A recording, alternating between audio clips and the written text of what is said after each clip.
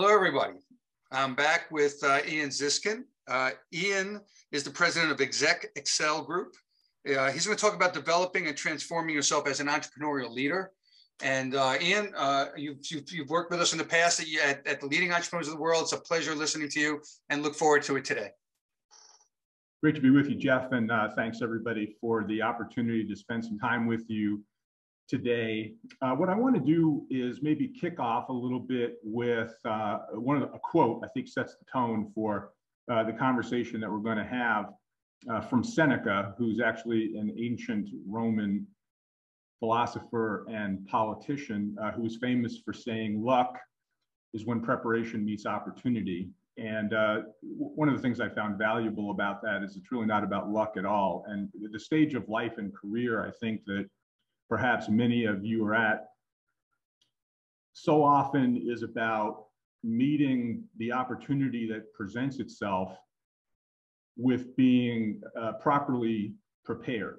And by prepared in this particular case, for the time that we're going to be spending together today, the focus is really on what are you doing to prepare yourself, to invest in yourself, to make your own luck.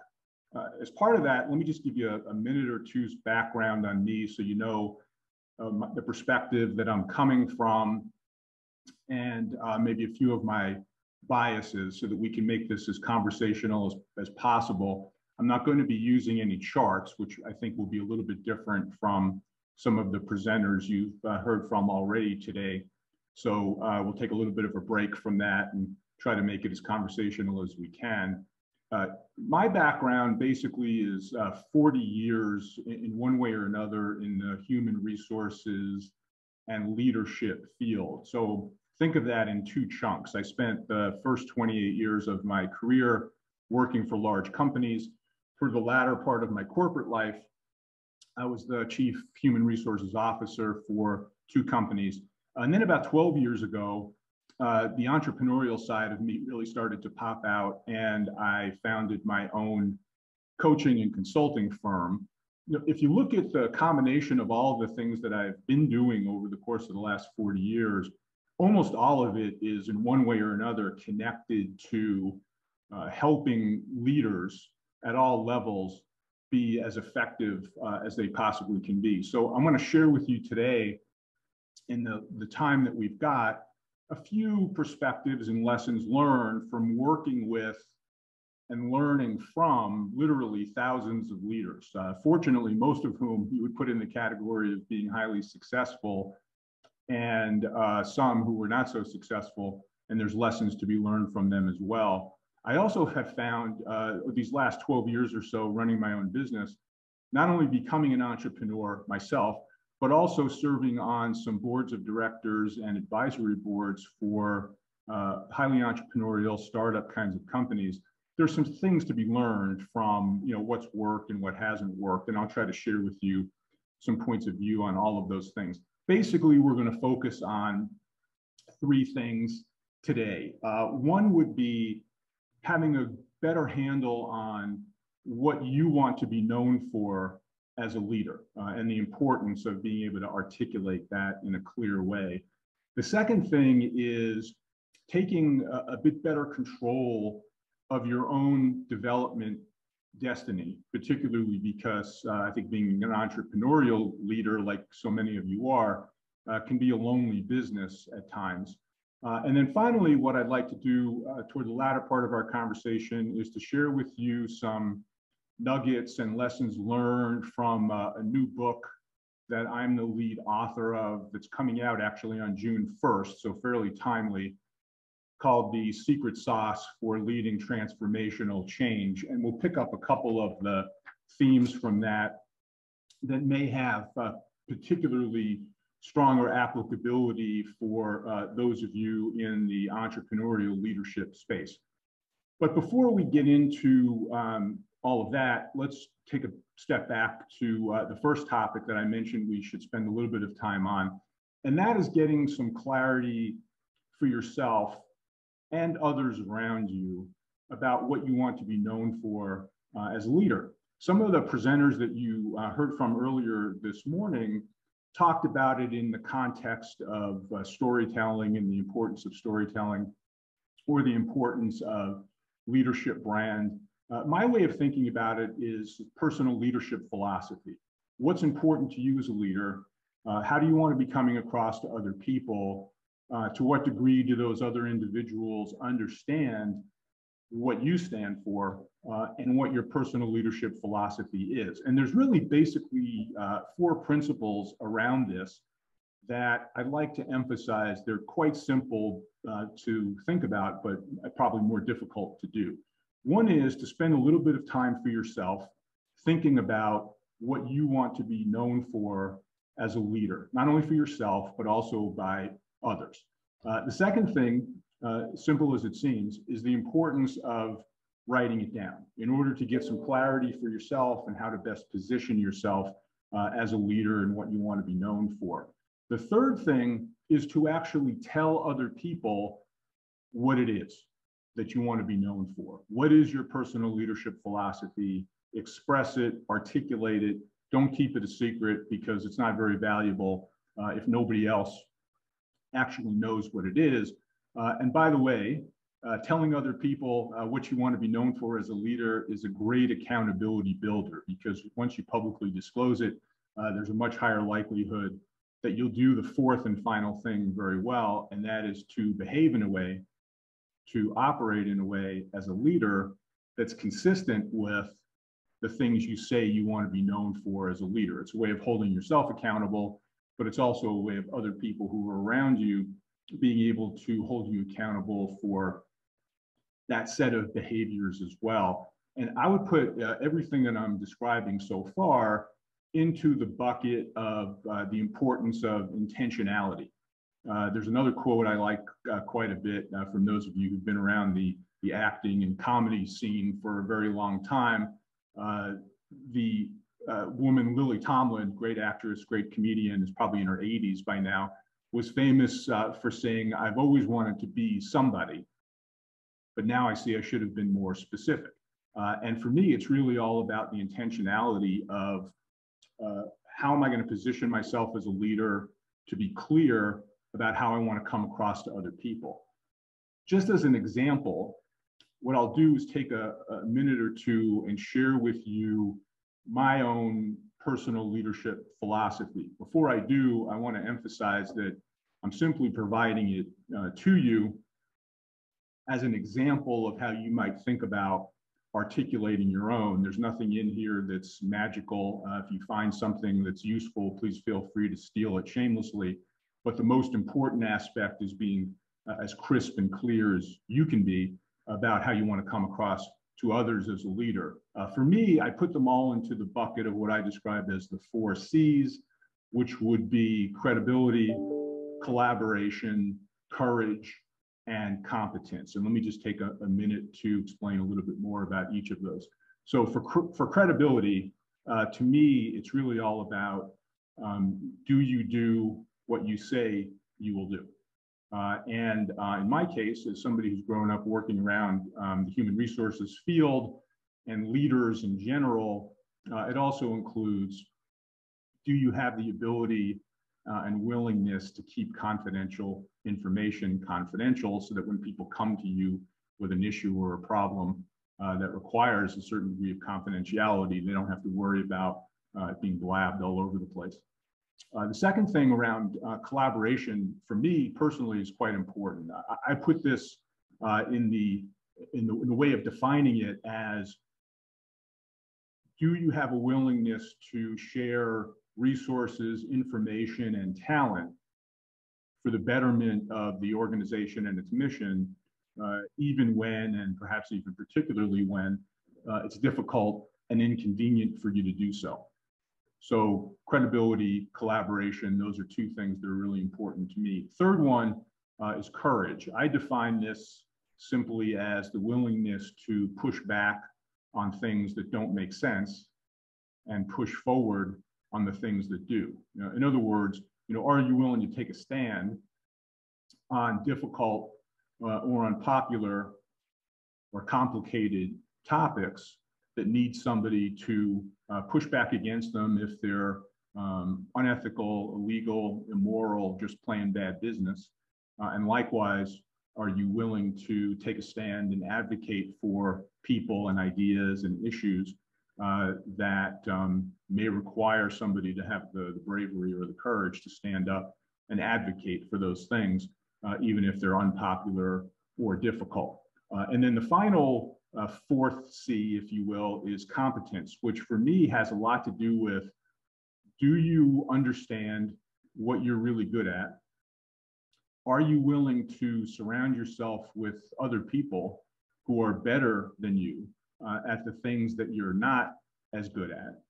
And to what degree do you take responsibility for sharpening your own tools in your toolkit and learning and developing yourself, which turns out to be, I think, in many ways, a common theme of quite a few of the presentations that I heard from our time together throughout the day today. And it's certainly, from my experience, one of the most important things you can do in piecing together your own investment in yourself as a leader is to understand what you're good at, surround yourself with other people who are better than you at certain things, and take responsibility for your own ongoing development, which is really the second theme that I want to share with you today as part of this time together, is this concept of controlling your own development destiny.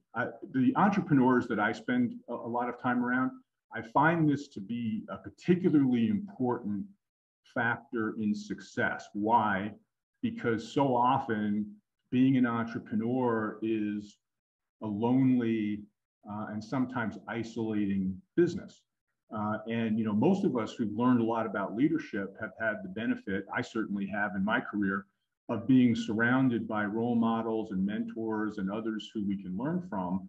I think in an entrepreneurial environment, particularly when you're starting out earlier in your career, that's a very difficult set of resources to find and get your arms around. So there's a lot of ways of, I think for me, taking control of your own development destiny turns out to be an essential capability. What I'd like you to think about is just to kind of visualize or write down on a piece of paper, if you have one in front of you, a very simple triangle.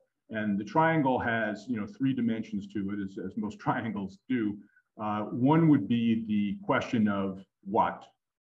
The second would be the question of who. And the third would be the question of when. And let me explain a little bit what I mean about each of these. When you think about what, this would be the kinds of capabilities, the things you need to know and do in order to be a highly successful entrepreneur and leader. Getting your arms around things like technology and product and service and strategy and operations and the financials and going out and raising capital and sales and marketing, and also all the things you have to do to hire and keep good talent and lead folks in that environment. That's a partial list of many of the things that all of you who are entrepreneurs either have to do now, today, or are going to find yourselves facing over the coming years. And all of those things are essential to master, but in my experience, they're the things that people almost exclusively focus on when they think about their own development, usually to the detriment of two other dimensions of development, which are equally important, and that would be who and when. So I'm going to talk about those two now for a couple of minutes. The second side of the triangle has to do with this question of who. And what I mean by that is, who do you need to be interacting with, spending time around, and learning from, particularly as you make the transition from being an individual contributor, technical expert with a great idea as an entrepreneur, to somebody who's got to adapt more of a general management mentality and mindset, and frankly, a CEO mentality and mindset as you're running your own business. And the transition that folks typically go through with this kind of environment that's particularly difficult in an entrepreneurial setting, in my experience, is you generally need to become more externally focused. You need to have the ability to think in a cross-functional, much more multidisciplinary way than perhaps you learned about in school or have been asked to do at the earlier stages of your career. That almost by definition means that you also have to become more networked and more collaborative with all kinds of people that you haven't previously worked with before. This puts a bit of pressure on you to spend actually less time being reliant on people you already know, who you have well-established and trust-based relationships with, and more time with new people who you haven't worked with before. And you also have to kind of begin to let go of some of the technical things that got you to where you are earlier in your career and begin to expand those out to a broader set of general management capabilities, not to mention working with boards of directors and investors as you continue to build out your business. So one question you ought to be asking yourself as you're hearing me say these words is, am I spending most, if not all of my time as an entrepreneur with people I already know well? If the answer is yes, you're already falling behind, where you need to be as an entrepreneur. And I'm going to strongly encourage you to begin to broaden out your network in a way that's much more working up and across multiple functions and multiple businesses and outside of your own organization and outside of your traditional network of friends and colleagues who you're already comfortable with. The third piece of the triangle has to do with the question when. And what I tend to think about when I ask this question is really, what are the critical developmental inflection points that you need to be paying attention to and learning from in the moment as they're happening to you? For example, when you're an entrepreneur, a lot of time and effort gets put into startup and startup mentality and how am I going to build my business from scratch. And it's very exciting, it's very creative, it's very innovative, it's very energizing. Sometimes that can be a lot more fun than taking a business that's broken or falling apart and needs to be fixed and needs to be turned around. But there's all kinds of other experiences that we find over the course of our careers, which are foundational in terms of building a base and a variety of experience, whether it's doing an M&A deal or 10 to try to build your business, or becoming familiar with new functional areas or new technologies that you're not previously experienced in, or getting some geographically broader experience going from a country-specific strategy to a global strategy, as an example. All of these things that I'm mentioning and many more that we don't have the time to talk about today are all part of taking control of your development destiny and learning from the variety of experience, with the heavy emphasis on the word variety being really important here. Here's how I tend to think about it. In addition to working with a lot of entrepreneurs in early stage companies, I also work around a lot of senior level leaders in Fortune 500 companies. And one of the things that's very common, I discover in all of these environments, is people very proudly telling me, I've got 30 years of experience in this business and I've learned a ton. And that's all great, except when you peel back the onion, what you really begin to discover is they have 1 year of experience 30 times. They've basically been doing essentially the same thing with the same level of expertise, relying on the same set of skills, working around the same people on the same kinds of problems and challenges for their entire careers. And they may very well be expert at those things, and that's great. And I take nothing away from them, but they're not very broadly experienced people. And so I'd like to encourage you, particularly if you are at an earlier stage in your career, trying to build a business as an entrepreneur, not to undersell or undervalue the importance of the broad base of variety experience, coupled with spending time with the right kinds of people who you can learn from in a multidisciplinary, cross-functional, in many ways external way, outside of your immediate circle and tight set of relationships that you've historically had, and make sure that you have a good balance between the what you're supposed to know and do, along with who you're supposed to be spending your time with, and those critical developmental inflection points, which are part of your ongoing development. It's a balanced perspective around that triangle that I think is particularly important. The third thing that I mentioned that I wanted to talk about today in the time that we've got together are a few lessons learned from this new book that I've had the great privilege of being the lead author on, called The Secret Sauce for Leading Transformational Change. And this is a book that, when it comes out at the beginning of June, really tends to focus on what are the lessons learned around large-scale transformational change at the individual, team, and organizational levels, which also have, in many cases, implications for society as well. If you want to learn more about the book than I'll be able to share with you today, you can go to the book website, which is www.transformationalchangebook.com. But for purposes of the time we have today, I just want to give you a couple of nuggets that have come out of putting this book together, particularly as it relates to you as young entrepreneurs. One of those nuggets from the secret sauce, if you will, as we've put it together for the book, is what I describe in the book as go first, but not alone.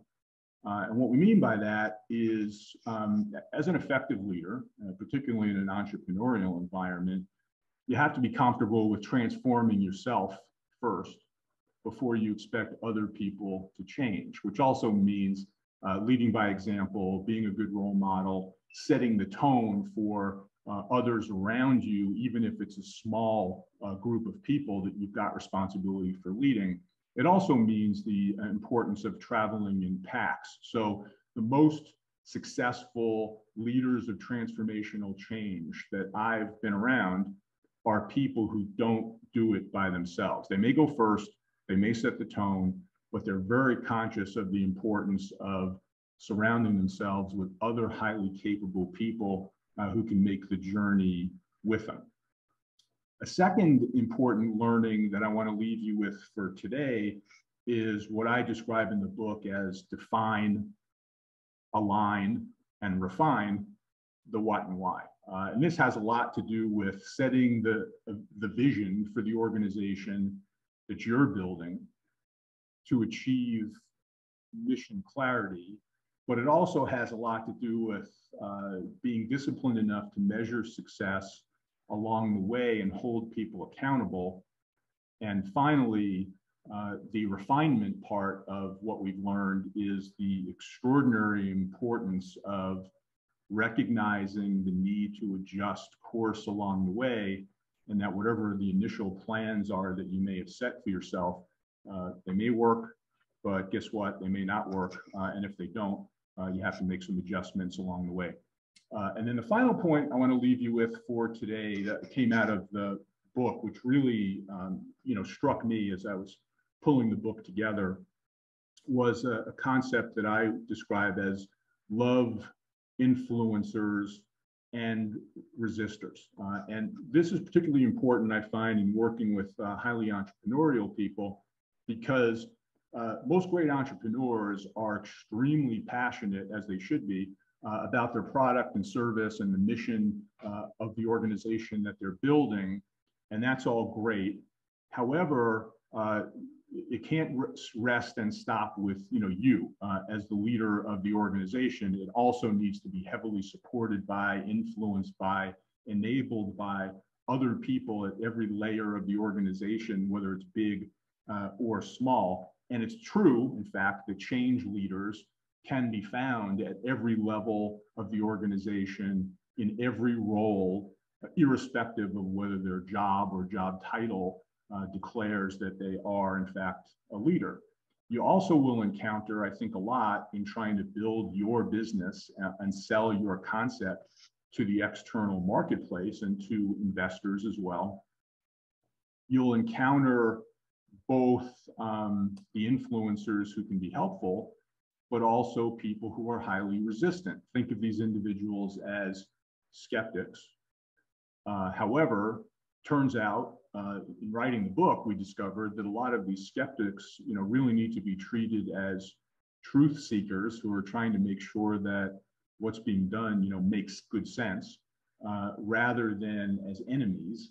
And the quicker you can get out of the mindset of people who are resistant to what you're trying to build or sell as being the enemy, the faster you're going to be in a position of being able to eventually convert them to positive influencers and enablers of what you're trying to achieve. So I think in the final analysis, I'll finish up by suggesting to you that in all of the things that we've talked about in our time together, it really all comes back to you and taking some degree of control over your own development destiny, because frankly, you're probably spending 100 hours a week trying to figure out how to build your business and take a concept from ideation to execution and implementation, and that's all great. But none of it happens without having the appropriate capability and mindset of a successful entrepreneurial leader. And I hope that a few of the nuggets that we've had the opportunity to talk about today will help you on that journey. So I'll stop there. I'll see if there are any questions or comments that come up out of the chat, or Jeff, if you had something that you wanted to ask about before we wrap things up. Sure. Well, thank you. Yeah, a couple things came to mind. I mean, one, how would you say has leadership in itself, the concept of a philosophy of leadership, which, as you talked about yours, it's a great type of philosophy to have, right? I mean, everyone's for being courageous, and everybody wants to be credible and be honest and have integrity and all those things you talk about. But culturally, socially, how has leadership changed over the years? And does a philosophy of leadership actually change over time as social changes happen in our world in terms of the kind of people we have? And how would you encapsulate the philosophy changing? Yeah, I appreciate that question. I think it's got several different tentacles to it. One is the whole definition of leadership, in my experience, has changed substantially because it's become much less hierarchical, much less power-based, much more distributed, shared, collaborative, where you're, basically you're trying to get things done through influence and persuasion, as opposed to a long history of, I tell you what to do and you salute and you just go do it. It's a very different environment, certainly over the last, 5 to 10 years, even further proved out, by the way, in the last 2 years by COVID, and now the Great Resignation and people giving up jobs and companies trying to figure out how to get people to come back to the office, with quite a few people saying, I have no interest in coming back to the office, I want to work remotely.